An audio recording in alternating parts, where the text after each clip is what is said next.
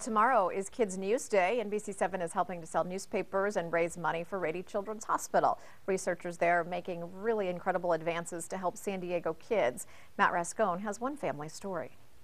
High five. For 22-year-old Savannah and her mother, life What's this kilt? is a giant puzzle. Oh, you started already. One far more difficult to piece together. You picked like the hardest puzzle in the world. From birth to 2 years old, Savannah was a typical toddler until seizures. We didn't know she was seizing. We thought she was choking. We had no idea. It would be the first of tens of thousands of seizures for the next 2 decades. It was a nightmare. It was hell. And gradually, Savannah's seizures and learning ability only got worse.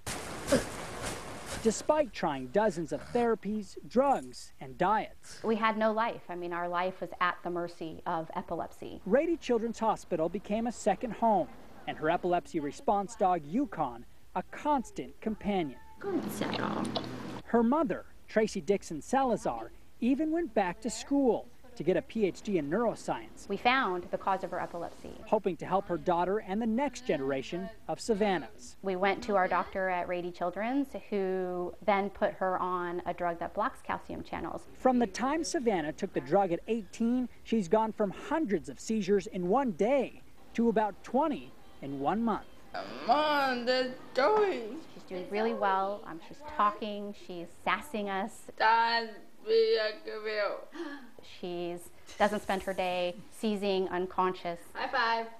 And it's a whole new life. A new life for Savannah and her family. It's like we're meeting her for the first time since she was 2. A journey 20 years in the making. Good job, Savannah. But now, critical pieces of the puzzle finally coming together. Matt Rascone. Yay! It does fit. NBC7.